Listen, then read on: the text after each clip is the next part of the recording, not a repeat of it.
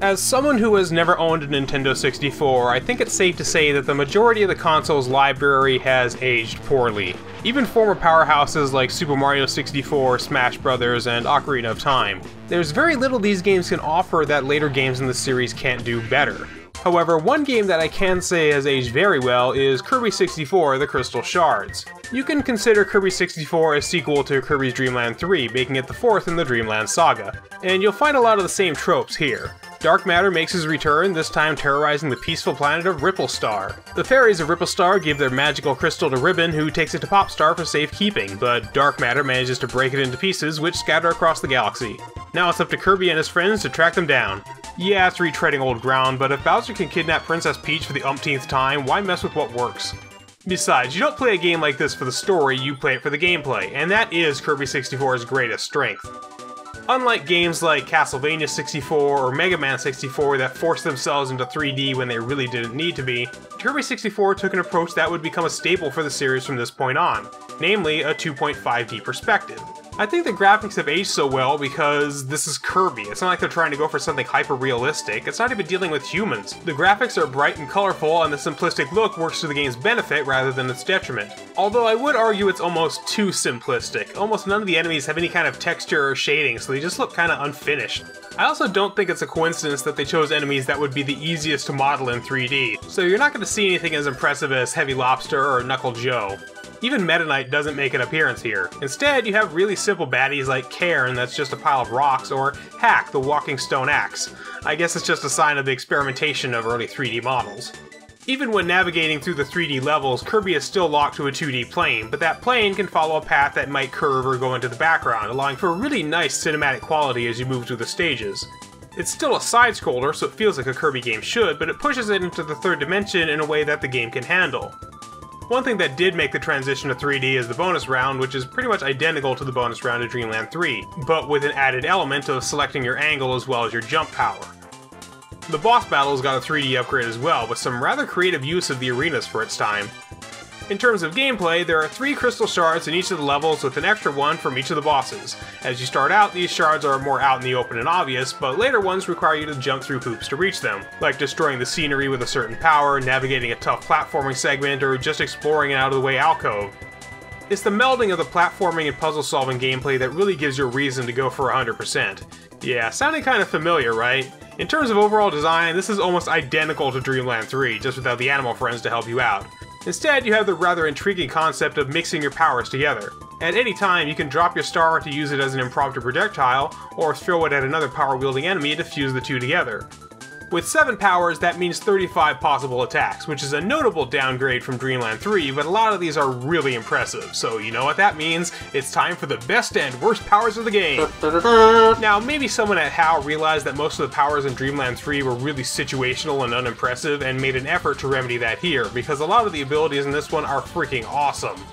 You've got the Lightning Rock, which bounces around the screen and pretty much kills everything, the Flame Sword, and the Refrigerator that makes it so you never run out of health. This game even has a double-bladed lightsaber in it, and it came out less than a year after Phantom Menace. Coincidence? Oh, maybe.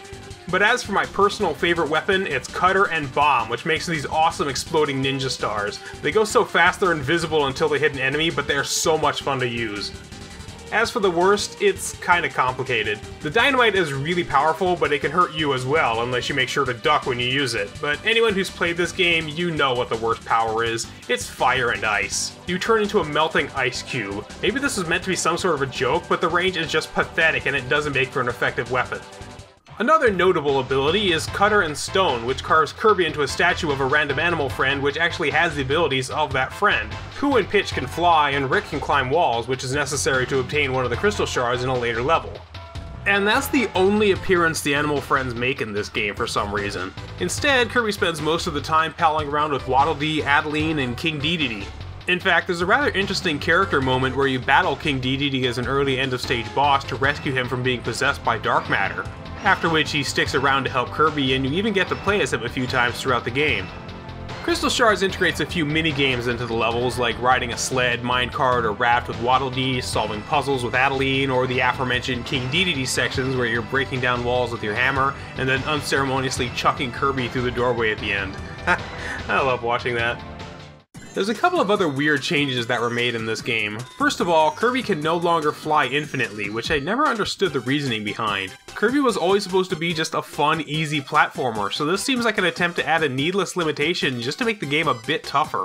I don't mind this change too much since there aren't many points in the game where you can just fly through the room anyway, but one change I do actively dislike is how Cutter works in this version. Kirby literally throws part of his face as a boomerang, leaving him vulnerable and unable to fly until it comes back. But it's so slow it feels like it takes forever, so you're just waiting for the boomerang to return to you just so you can continue. This causes Cutter to go from one of the best powers in the game to one of the worst.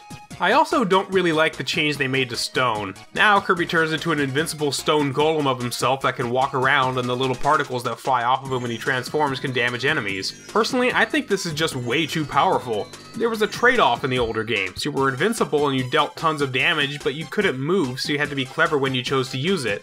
Now, maybe if Golem Kirby was just for double stone, it would make more sense, but instead, that's just a bigger version of this power. After collecting all 74 crystal shards, you get to go head-to-head against the final boss, 02.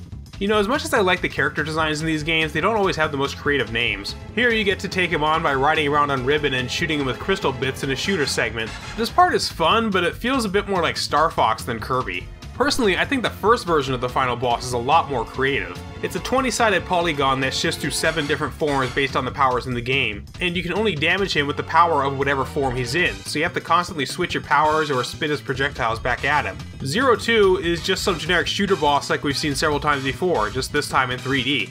There's also a few controversies associated with this game that I'd be remiss if I didn't point them out. First of all, there's Ado and Adeline. You've probably noticed a difference in audio quality a few times in this video. Well, that's because the first time recording this, I called her Ado because, well, she looks exactly like him. But no, this is a completely different character that just happens to look exactly the same and has the exact same powers. Are they brother and sister? Did Ado do some soul searching like Birdo and now prefers to be called Adeline? Is this some sort of Lutece twins thing? It's never explained and neither of them appear again. Hal has a really weird obsession with creating a character that draws enemies to attack Kirby. I just wish they'd pick one and stick with it. But the really big controversy here is Shiverstar, which spawned a lot of fan theories about his true identity. It looks just like Earth, covered in a thick layer of ice and frost and filled with factories and robots. This has led to theories that Kirby 64 takes place hundreds of years in the future where Earth has been consumed by an ice age and is now inhabited by intelligent robots. Now, who do we know that likes to conquer planets and cover it with robots? Well, I guess it's a question for another time. Finally, let's talk multiplayer. You'd think that this being an N64 title, you'd be able to play 4 characters at once and wreak havoc through the game with your friends, but no, this time it's relegated to 3 small mini-games unrelated to the main story. There's 100 Yard Hop, which is really just a competition to get to the end first. Press B to hop forward 1 space, press A to hop 2 spaces, and avoid puddles of water for the fastest time. Bumper Crop Bump, where you move around and try to shove each other out of the way to catch the most falling fruit. And Checkerboard Chase, probably the best game of the 3, where you whack board pieces to try to cause your opponents to fall and be the last man standing.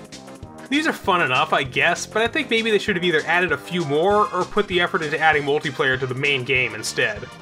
Kirby 64 was probably the best way for the Kirby series to make the jump into 3D. I could almost picture the failed prototype that must have existed for this game, with awkward 3D controls, a camera that won't cooperate, powers that need to be aimed in a wonky first-person mode, but instead we got something familiar, but new, classic, yet innovative. The developers knew what risks to take and what to leave intact in order to put gameplay ahead of forced technological innovation. But now, it was time to shove that all out of the way and go, let's do something crazy again.